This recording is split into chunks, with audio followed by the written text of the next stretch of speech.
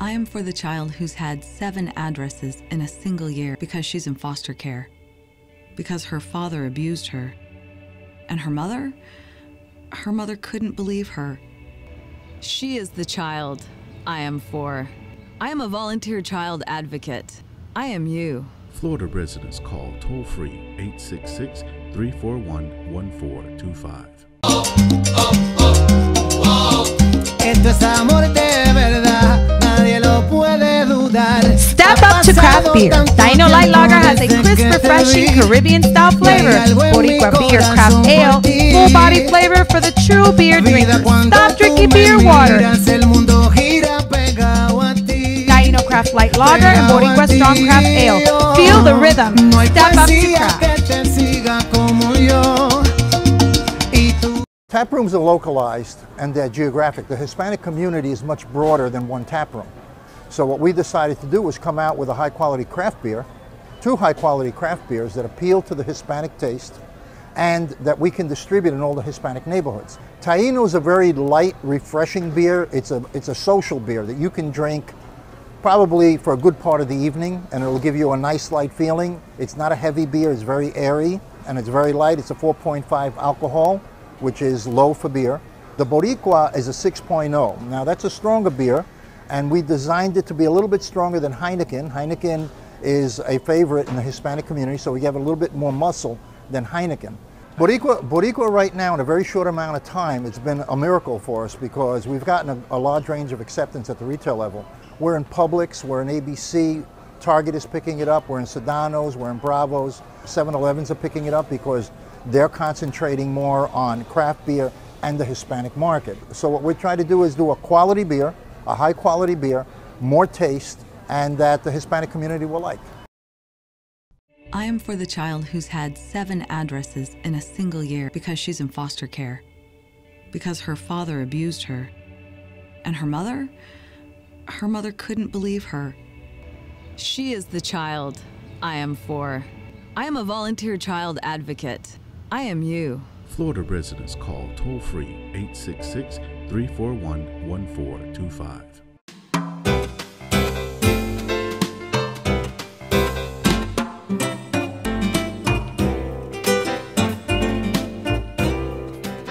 Hi, I'm Danny Ramos, and welcome to Latina Role Models. I am sitting in for, I'm a guest host today for Margie Vieras, who is not here with us, and our guest tonight is Norma Almodovar Robinson. Did I say that right? Almodovar. Almodovar. And you're a New Yorican. I am. Okay. So in case anybody out there doesn't know what a New Yorican is, it's someone of Puerto Rican heritage, that their parents were born in Puerto Rico, and then they were born in New York. Mm-hmm. So there's another word for Chicago, but I don't know what it is. All right, so you came to Central Florida in what year? In 1998. Okay, so there's been a mass migration into Central Florida. What brought you in 1998? I came in 1997. What was the motivation for you to leave New York to uplift and come here? Was it a job opportunity? What was it? It actually wasn't a job opportunity. My sister lived in Orlando, Florida for over 10 years at that time, and I was coming to visit, and I was on vacation, and we were talking about life. I had recently gotten a divorce, single parent with a 4-year-old son at the time, who today is 23. And we were just talking about life, and I was very frustrated and just wanted to try something new. And she said, well, why don't you go ahead and look for a job? At the time, there was a newspaper. Right. So I looked in the paper, and here I found this job, and I called. And where did you start? I started at Dial America Marketing. Okay. It's a call center. I know. Yeah. So I started there in 1998. Again, circled it, and the newspaper called, got an interview. They called me back for a second interview, and I got hired. I said, I can't move. I wasn't even planning to move, so I got to, give me some time. So they gave me a month. And I've been here since. It took you a month to move? It took me just a month. Wow. Just a month. That's just. No, I moved in 3 days. Oh, really? Yeah. Well, I had to go back, tell my employer, you know. Well, I was self-employed at the time, but my move was quick.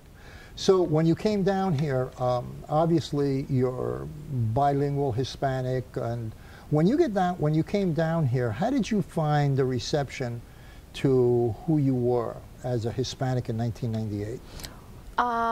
Actually, feel really comfortable? well. I felt very comfortable coming from New York, which is a melting pot, right? And then coming to Florida, I think everybody here is from New York, and there's so many people. There's very few people who are actually from Florida.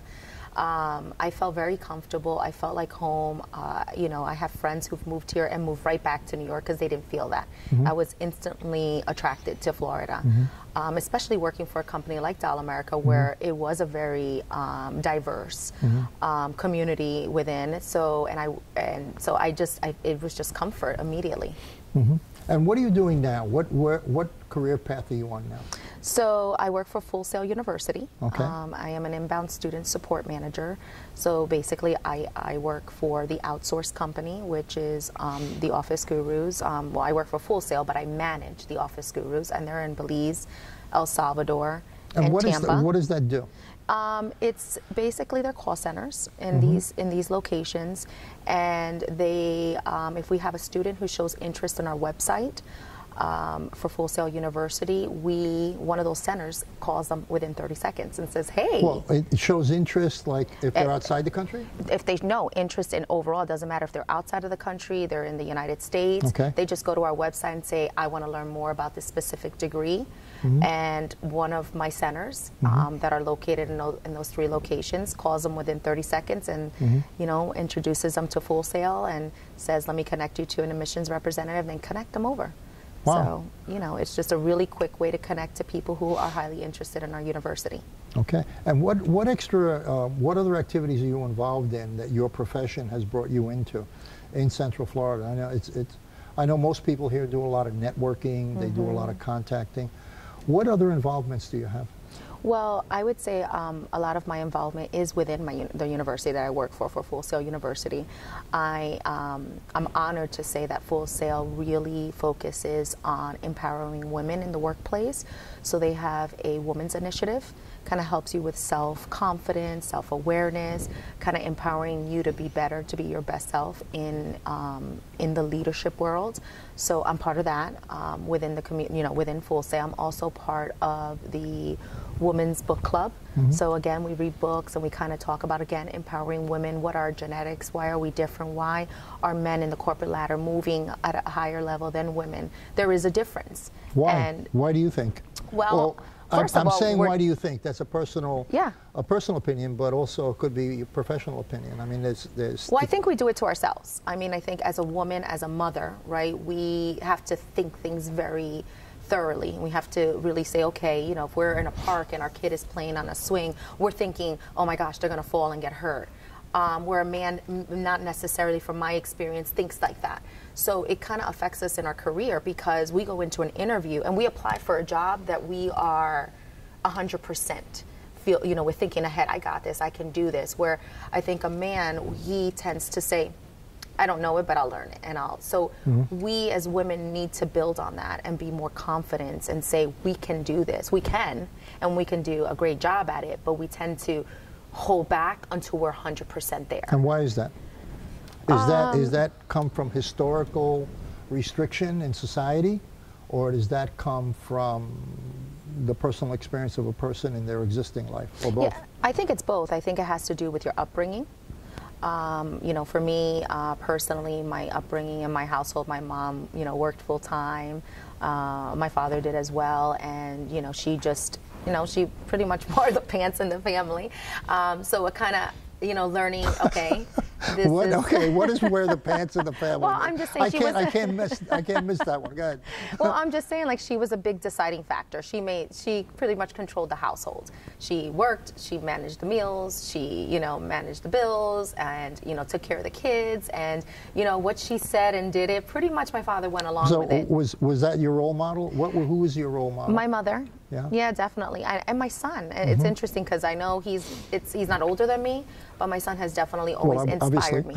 Yeah, obviously. He's definitely always inspired me. to be better because I had him so young. You know, I had him at 18 years old, so I definitely Have you been wanted working all the time? all the time. I had when I first moved here to Florida. Well, before that, were you working when you were over there? You were working Yeah, I worked also? for another company called ETC, another call center. So yeah, I've been working since before he was born. Okay. And when you say he's your role model, what has he given you in the form of instilling in you a betterment? He's given me belief. He's given me confidence. He's given me will. Well, that's a big, big, big contribution. Yeah, he definitely really is. has. I had a choice. You know, I had a choice to either say I'm 18 and I'm just gonna act like an 18-year-old, or I'm gonna put, you know, my mom hat on and be, you know, So a strong how old were woman. you when you had children? Well, my son, 18. Okay, so you started when 18. Did you stay at home or did you work or at that time? I worked. Yeah, I worked the entire time. And like I said, when I moved here in Florida, he was 4. And I started at Dollar America. I picked up a second job. I come from a family of working hard, like I mentioned. So it was, I wanted to have the good things, but at the same time, I knew that the salary I was making at that time wasn't going to cut it. So I picked up a second job, waitressing job, to kind of make ends meet. Yeah, and let me ask you something about your politics. Are you involved in politics, or do you have a perception of politics at all? Do you want to talk about that, or would you rather shelve it? I'd rather shelve it. Oh, okay. I do have an opinion. I do definitely have an opinion, but that's why I asked you, not, because you seem like a person that would have a strong opinion. I do have a strong opinion, but I'll hold my comments. You hear that? So where do you intend to go from here? In other words, you know, you've established a new life over the past years. You have 2 wonderful children that give you motivation. Where do you aspire to go? You're a young woman. Where do you aspire to go with your career and your life? You know, I'm really, really happy where I'm at with you know, the company that I work for. Of course, I want to move up in that company, but really right now. How long have you been there? 9 years. Oh, you're there. Yeah, I'm You're there. You know, I think I have it's a wonderful place, and I'm not just saying that. The culture is great. Again, they invest in women, not only, you know, their people and the students, which are extremely important, but women itself, and to me, that's big, especially in the world that we live in. So I'm currently taking my master's at Full Sail University now with business intelligence. So right now I'm just focused on learning a new skill set. Okay. I'm just focused. And where are you going to take the business intelligence? I was talking to you before, but you explained it to me, but explain it to the audience. So business intelligence, basically, it's all data driven. So data visualization, data history. So basically, I can take data and tell you what's going to happen next. I can tell you what algorithms that we're seeing, what are the things that are going to happen within your industry, within the world, within crime rate. There's just Good, so many things. I got to talk to you about my beer company. Yes. So yeah, definitely. Yeah. And it's a skill set that I didn't have. I felt like I'm pretty well rounded. And it was one thing that I was missing. Like I said, I manage call centers, you know, out of the country. And because I work for Full Sail, I have to look at reporting, and I have to look at reporting in a different aspect. So I was looking at it and going, okay, how did they do this? Sure, they could provide it to me, but how did they make this? And how did they come up with these numbers? So really looking at it in a direction that is deeper than what I'm accustomed to or what my skills were. So I said, well, I'm just going to do my master's in business intelligence. Full Sail University offers it.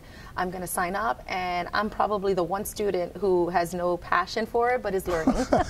So do you see use for it within Full Sail? Absolutely, absolutely, especially so it's with my going to give career. you another asset that you can market about yourself. And not just about Full Sail, but in life. Everything is data driven. Everything, I go to a doctor's appointment, it's data. It's just everything is data driven, and now I see things in a different perspective. Well, listen, that was you talk very well, and we ran out of time. So you ate up my, 12, 14 minutes. Really? Yeah, oh, wow. It's gone. You thought it was going to last a lot longer. Yeah, I was like, oh, wow. Well, this is Danny Ramos, and we're going to take a break now from Latina Role Models. We'll see you next Tuesday night. And Norma, I thank you very much for coming, and I wish you all the luck in the world with you and your children. It was my pleasure. It's a pleasure coming on. Okay? Yes, thanks. Esto es amor de verdad, nadie lo puede dudar. Step up to craft Beer. Dino Light Lager has a crisp, refreshing Caribbean-style flavor. Boricua Beer Craft Ale, full-body flavor for the true beer drinker. Stop drinking beer water. Dino Craft Light Lager and Boricua Strong Craft Ale. Feel the rhythm. Step up to craft. I am for the child who's had 7 addresses in a single year because she's in foster care. Because her father abused her. And her mother couldn't believe her. She is the child I am for. I am a volunteer child advocate. I am you. Florida residents call toll-free 866-341-1425. I am for the child who's had 7 addresses in a single year because she's in foster care. Because her father abused her. And her mother couldn't believe her. She is the child I am for. I am a volunteer child advocate. I am you. Florida residents call toll-free 866-341-1425. Good evening. Welcome to Latina Role Models. Today we have with us Gisela Laurent. She is the first Hispanic female county judge in Orange County. So welcome. So I'm excited to have you here today. I wanted the public to know a little bit more about you. I wanted to know things such as why did you become a judge? How did you get here? How to empower our young Latinas? So can you tell us a little bit more about your journey? Thank you so much, Maribeth, for having me on this show. I'm really excited to be here too. You know, my journey is a long journey. I don't know. I've always known I wanted to be a judge. And I think it's because I always wanted to be a community leader. And I always saw the judge as an important part of the community. So it's been an amazing, amazing journey. When I sought out to start becoming a judge in 2015, I wanted to run for 2016 election, which would have had me start in 2017. You know, it took a village. I had to, get my family to commit to the investment of time because I was going to be away from the house for a long time, and my daughters had to understand, so it was a family decision about when I was going to start campaigning. And then, it was an investment of money because it takes a lot of resources to run an effective campaign. It was a commitment from friends and families who worked on my committee to help me spread the word and get it out there. But I really thought, and I still feel that it's very important to have the judiciary, the bench, look like the community. And when I wanted to be the first female Hispanic county court judge, I knew that our bench at the time did not look like our community because, our community is 30% Hispanic, and our bench had probably 2 Hispanic judges for a long time. And then we had our first female Hispanic circuit court judge in 2012, which is Latina Marquez. She was the first female circuit court. And so I'm honored to serve as a Latina judiciary. And a little bit of background, you also came from the public defender's office, correct? Yes. And I was a public defender as well at one point, and what you said is very important because the client in the community base, there was a lot of Spanish-speaking people, and it was hard to see so many attorneys that could not understand their own clients. And asking and waiting for a translator. How is that? Has it gotten a little bit better? You being on the bench, looking from the bench now? Well, definitely. I think that that is still an issue. We have a high volume of non-English speaking Latinos that come to the courthouse, and if they're represented by the public defender's office, the public defender has an interpreter in their office, so they're great about having resources for their clients. But they don't have the interpreter available for every attorney who doesn't speak English in the courtroom. And we have in the courthouse, we have a great team of interpreters, but they're in high demand as well. So they're running from courtroom to courtroom. And so I think that I, as a Latina or Hispanic-speaking, Spanish-speaking judge, I give the community that doesn't speak English, the Hispanic community, because that's the only other language I speak, that comfort, that ease, because I can tell them, un momento, I will be right with you, just have a seat. Well, that's important that you said that, because being on the public defense side, it was hard as an attorney when they brought in a translator, and sometimes the translators don't translate correct, but the judges don't know what anyone is saying. Exactly. So it is very important that you're in our judiciary because you know the language. So you would know if somebody is saying the incorrect thing. Yes. Has that happened at all? Yeah, it happens, you know, and it also, maybe not so much that there's, sometimes they do say things incorrect, because everybody's human, and so it's good to be able to catch that.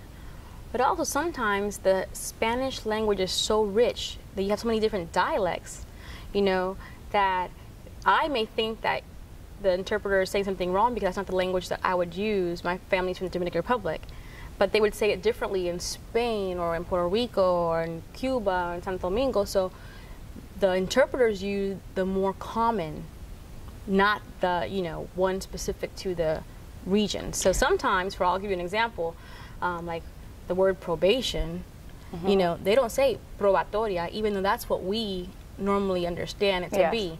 So the common person, you know, who's a defendant, who maybe doesn't have a college education, you know, they're coming there thinking probation is probatoria. So if you say something else, they're like, what? What? and you know, and I already know this, and so I look at the probation officer, and sometimes I'll say probatoria because I can say that, but they can't say that. The translator can't say that. Exactly. To me, it's frustrating as an attorney in the criminal court and in the family law court when people that don't speak the Spanish language perhaps say in a court proceeding, oh, they're faking it. They know English. They're just not, they just decided to not know English today. But as a Spanish-speaking person, I understand that sometimes you get nervous. It's hard enough when you speak the language. Exactly. So that's what I'm saying. It's amazing that you're on the bench because you can catch these things, which would help justice, I would think. And I think that's an important perception that you picked up on, because the reality is that this is an important proceeding. You don't get to do a retake or redo, anything like that. So having an interpreter is if they know a little bit of Spanish, you know. And I used to have a really good friend that used to tell me all the time, you know, don't make me use all my Spanish in one day or all my English in one day, you know, because they only have a little bit to use.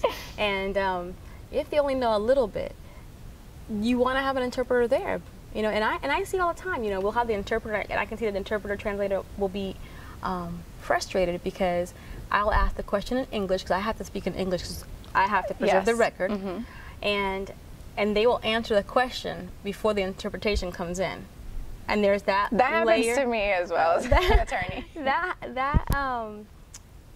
That frustration, I see it, but I understand the fact that they want it there. It's like their comfort, because if for example there's a word that they don't understand, then they can say, "What did she say?" Exactly. So.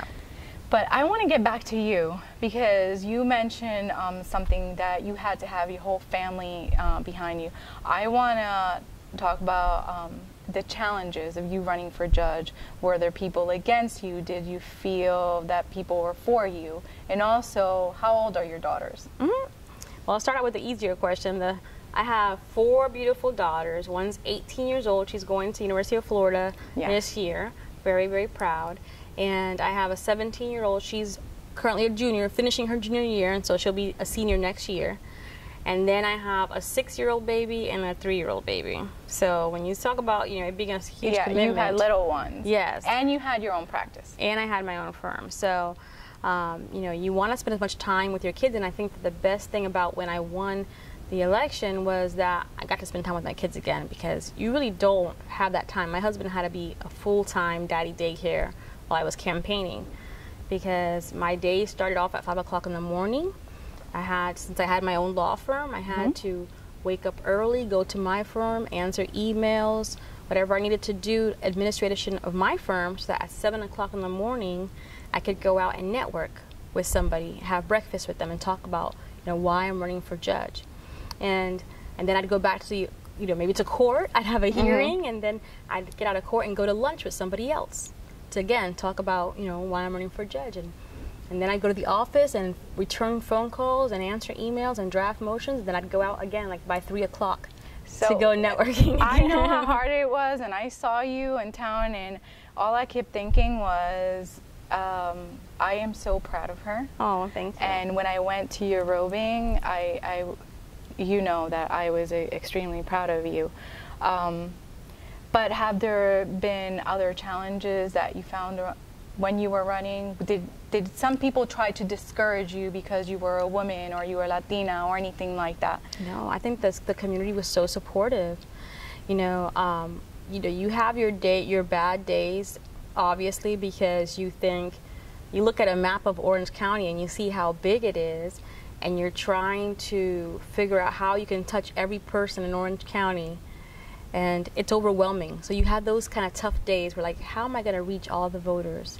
How am I going to let them know that I'm the best candidate for the race? Because at one point I had opposition, and at that point it's going to be who's going to work the hardest, who's going to reach the most people, who is the public going to remember the most. So it's a lot of work. So that piece, I think, was mentally overwhelming, but because I had a strong support system, everybody was always encouraging me. They were like, "You're everywhere," and then it was great to see people who I didn't even know, who had seen something from my campaign, and they tell me, "You're everywhere." Then you feel like you're on track. Like, okay, this is the momentum that I need. We're doing all the right things, and you have to be a cheerleader too for your team. Because I had a committee. And so I was constantly, I didn't have time to be down. I had to, you were on the committee, and I'm constantly encouraging them and motivating them, like, we got this, we're close, we're getting closer, we can do this. And it was a team effort, so it was a great experience. And even with education, with your family, going to law school and going to college, how was that? Did other members in your family go to college or law school? Oh, no. I was one of the first to go to college in my family and go away to college, definitely.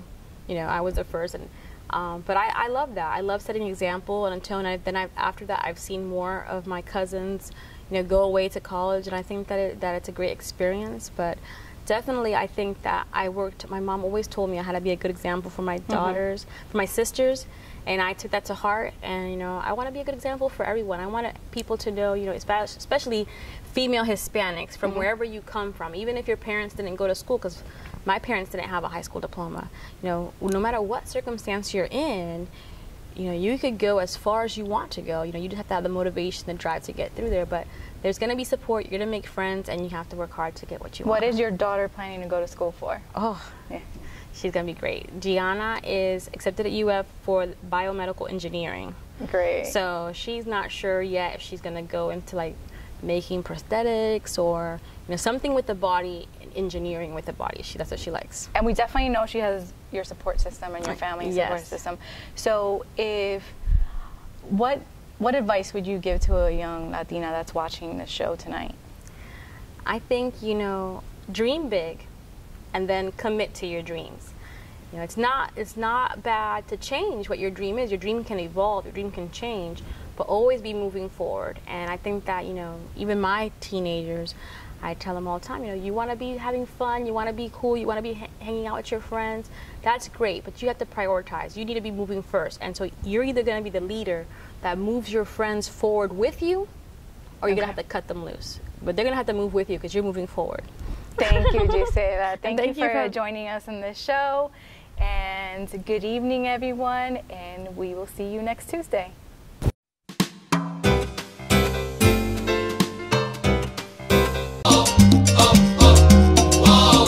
Esto es amor de verdad, nadie lo puede dudar. Step up to craft beer. Taino Light Lager has a crisp, refreshing Caribbean-style flavor. Boricua Craft Ale, full-bodied flavor for the true beer drinker. Stop drinking beer water. Taino Craft Light Lager and Boricua Strong Craft Ale. Feel the rhythm and come up to craft beer.